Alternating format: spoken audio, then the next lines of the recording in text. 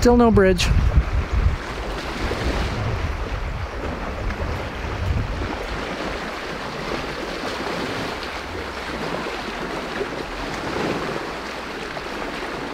Hey there guys, how's it going? Well, what we're going to do in this series, and this is going to be stretched out over a number of weeks because Mohave is quite heavy, still working on his molt and all that sort of stuff. What we're going to do is develop a fictitious shot for a fictitious storyline, right? And what we'll do is we'll give it a working name, and this often happens in film. A project will be given a working name for lots of different reasons, not the least of which is to sort of disguise what people are up to, so that you can't guess if you're in a major city and you see some of the little signage that's been put up around an area to direct crew for filming somewhere. You don't have any way to know it's Iron Man 5 or whatever, right? So the working name that we'll give this fictitious shot that we're going to create with Mohave, we'll call it ATV Wingman. I think that's pretty cool. So, as I say, we're going to develop this over a series of weeks. Mo is still heavy and obviously a little fragile because his feathers are brand new, they're coming down. We don't want to take any risks, at least for the next few weeks, with any direct flying and interaction with me driving the ATV and him flying along beside it. But we're going to walk you through the process. Now there's a few little tricks and stuff that I'm not going to reveal because I'm a professional and after all this is my livelihood, right? But you will definitely be able to recreate this with your owl, your hawk, even your eagle if you have an eagle. If you more or less follow what I show you. And the key will be is if you were going to do something like this, you're going to need to use your intuition, your knowledge, your instincts to help you fill in the blanks that I'm not going to fill in. So, what would be the very first thing that we're doing? We've been given a fictitious script, and in the script it calls for Mohave to chase plane someone driving an ATV, and in this case it'll be me. The very first thing, it all goes back to basics. We've got to man him to the ATV. So, what would that look like?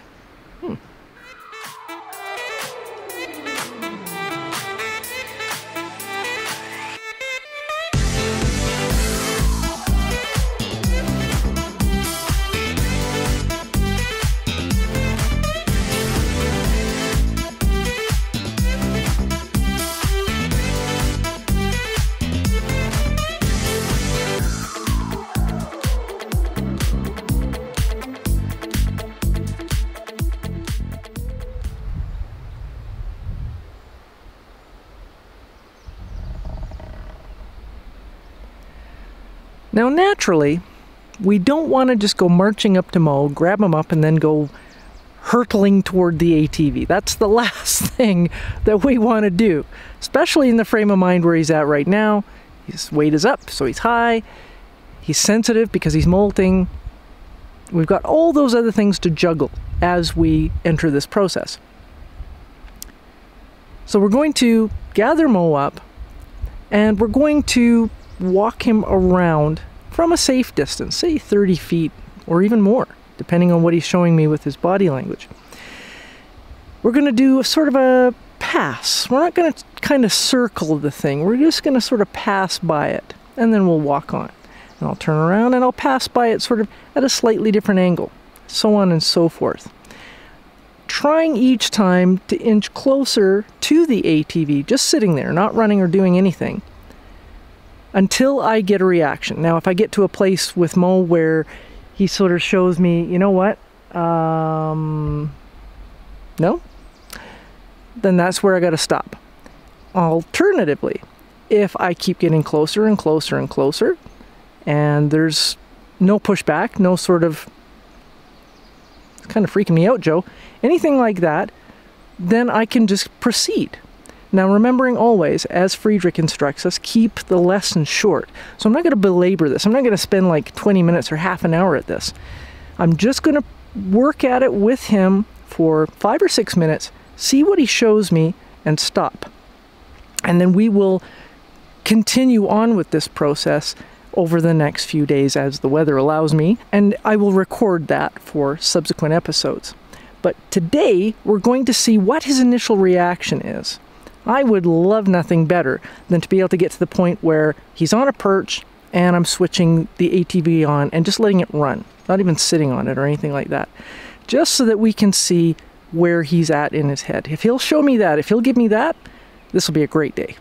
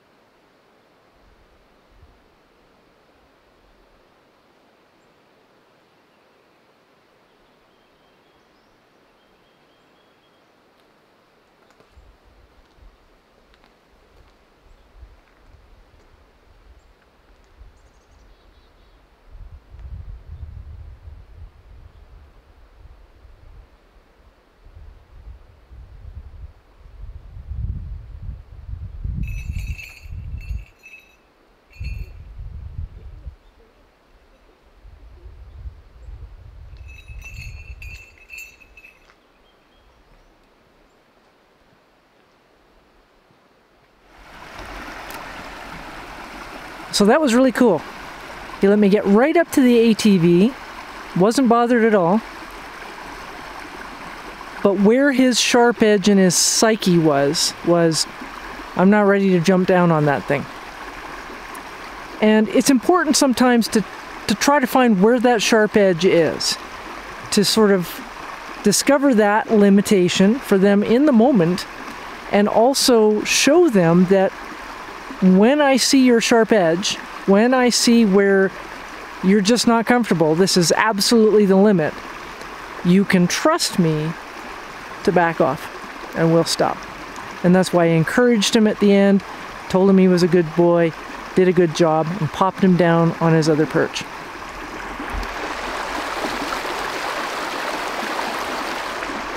So that's all we're going to do for the very first step of introducing Mohave to the ATV and getting him comfortable with it.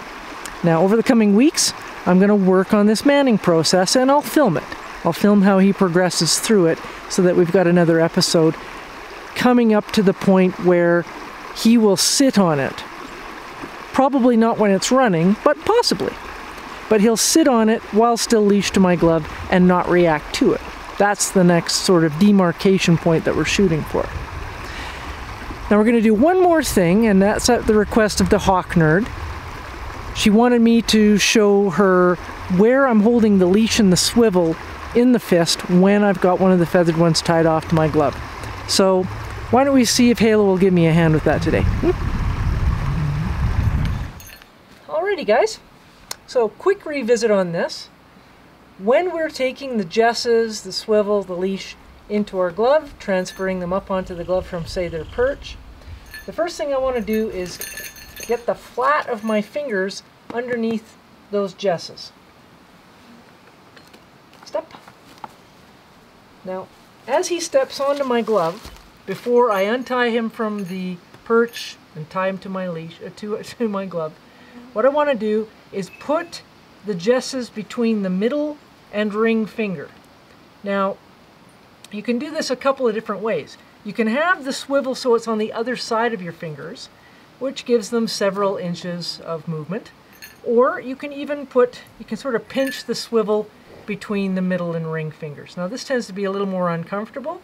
Depending on how trustworthy your feathered one is, particularly a high-spirited falcon, you might even want to just stick with having the swivel on the opposite side. But with saber, for example, what I would tend to do is take and put the swivel inside my fingers, and the leash would come through middle and ring finger. Because he was so trustworthy on the glove, I knew I didn't need to sort of keep him on a short leash.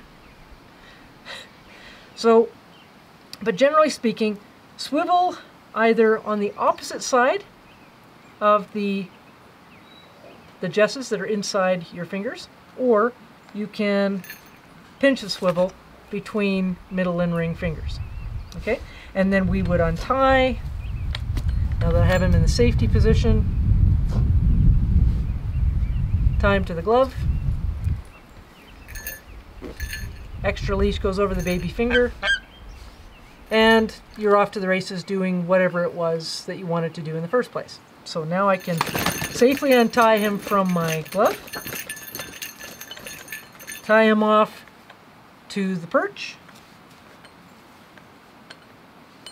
Probably go a little bit shorter here.